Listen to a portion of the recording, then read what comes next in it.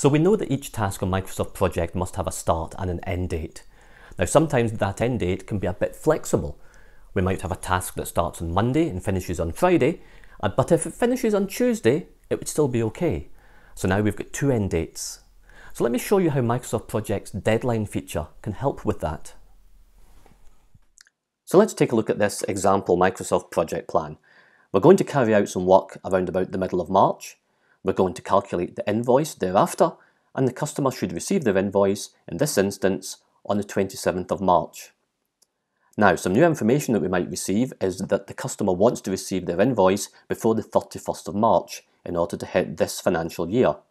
So how can Microsoft Project show that important new date of the 31st of March? So let's bring up the task information for the task that we don't want to go past the 31st of March.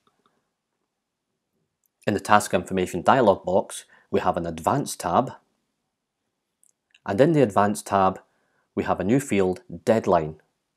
At the moment it's showing not applicable, but were we to choose that, we can then pick a deadline date that will show on our Gantt chart. In our example, we want it to be the 31st of March. Typically though, that turns out to be a Sunday, so I would suggest in this instance we would choose the 29th of March, which is a Friday. Once we click OK, we now have a new icon on our Gantt chart which shows us the deadline date.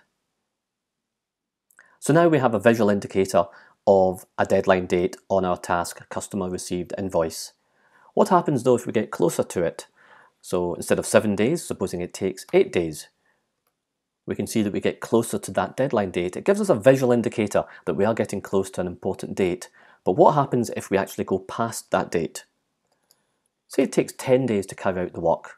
Well, now we can clearly see on the Gantt chart that we've gone past the visual indicator, but interestingly enough, over in the indicators column on the left hand side, we've got a red alert. If we hover over that red alert, we get told that the task actually goes past its deadline on Friday the 29th of March 2019. I think that alert itself is very useful. Well, I hope you found that useful. If you did, check back again another time for more hints and tips on using Microsoft Project.